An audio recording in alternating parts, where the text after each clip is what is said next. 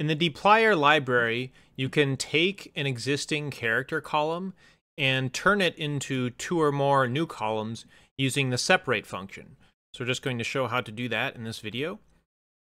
First, we're going to create some data, some fake date data here to separate.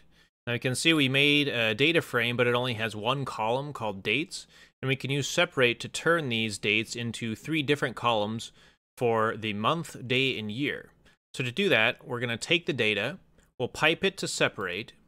This first argument here is just the name of the column you want to do separate on. In this case, we only made one column, so that's what we're going to pass in.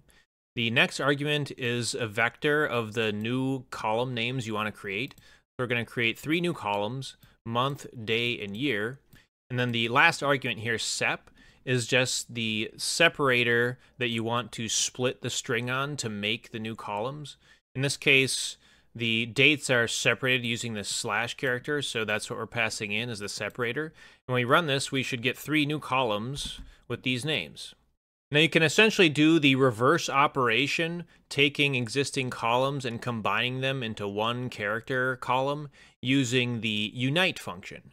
So I'll show how to do that below. We're going to do the same operation to separate the data, but then after that, we're going to pipe that. So we're piping this data we created before to unite, and then you just pass in the name of the new column you want to create after the unite.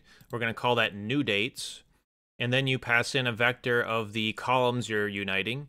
We're, in this case, just passing in the same ones that we created before, because those are the ones we're combining back. And we'll use a different separator this time to show that we actually did something here. So we're going to change the separator to a comma, whereas originally it was this slash. So we'll run that, and you can see that those columns that we created have now been combined back into a new column called new dates. And now they have commas for separators instead of the slashes like before. In the next lesson, we'll cover two more data reshaping functions in dplyr, the gather and spread functions, which let you switch between wide and long data formats. So see you again next time.